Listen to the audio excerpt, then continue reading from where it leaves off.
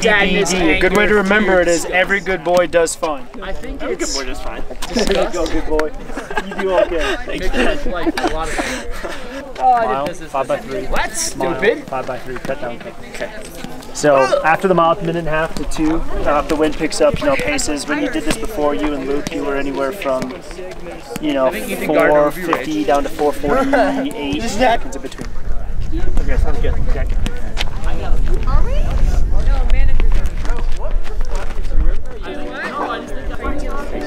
Why wouldn't it be 2 weeks early? Let's go, Sam. 72, 73, 72, 7.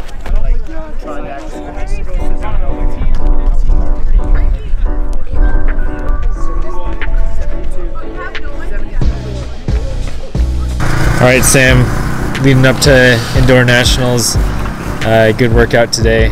Oh, how are you feeling? I feel good. Nice weather today. Beautiful, beautiful mountains here at USAFA. It's nice. I feel good. Did a mile threshold, 5x300 mile threshold, 5x300, and then a cut down K at the end there.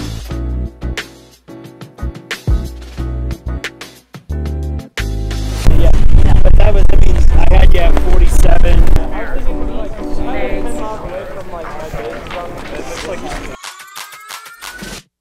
There's like 450 on the miles, and then 47s on the 3s, and 243 on the cut down K. So I feel pretty good. Legs feel pretty good coming off the 3 races this weekend. I feel strong. I'm excited to get out there, put myself in it, and see what I can do. Play as high as I can, beat some good guys, run hard, race hard. That'll be good.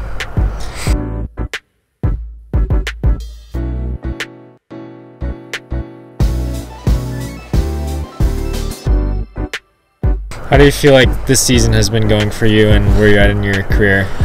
It's been pretty good. I feel like, every race has been kind of another stepping stone into the next one. Coming off the 5K in November, or just early December, ran 13:25. Then I was able to come back in January and run 3:57 in the mile, and then come back in the 3K and run 7:47 in the 3K. So it just feels like I'm taking one step after another, and I feel like I'm kind of primed here to take another big step because I had a great weekend at conference. A lot of solid miles, and ultimately it's going to help me with my close. Like 3 sub-4 miles there in a row.